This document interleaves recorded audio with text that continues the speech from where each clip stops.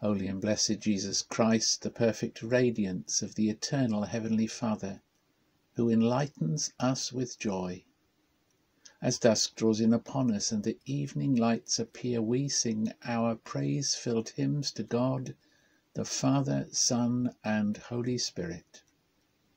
Son of God, you deserve that every age joyfully sing your praise, for you give life, and so all the world gives to you its glory. As the day comes to an end, we say together, I acknowledge my sin to you. I do not cover over my iniquity. I confess my transgressions to you, and you forgive the guilt of my sin. Confident that those who seek the Lord God are thus assured of his peace, we say, tonight I lay my soul, my body, and all that I am into the enfolding embrace of the Father who loves me, into the enfolding embrace of Jesus who gave his life as a ransom for me, into the enfolding embrace of the Spirit who lives within me.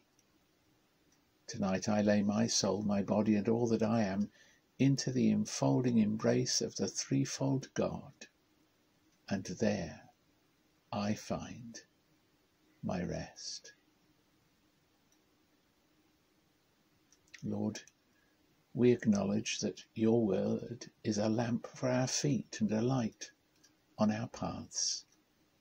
And so we read 2 Corinthians chapter 8 verse 9, which says, For you know the grace of our Lord Jesus Christ, that though he was rich, yet for your sake he became poor, so that you through his poverty might become rich.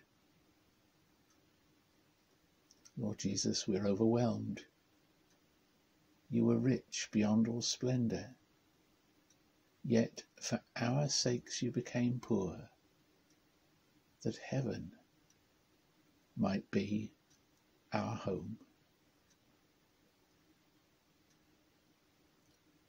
As the fountain in the garden, as the candle in the dark, as the treasure in the coffer, as the manna in the ark, so, Lord, are you to me.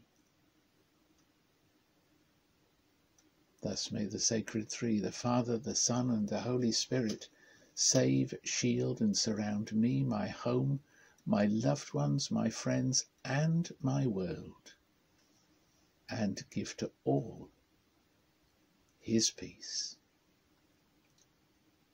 Amen.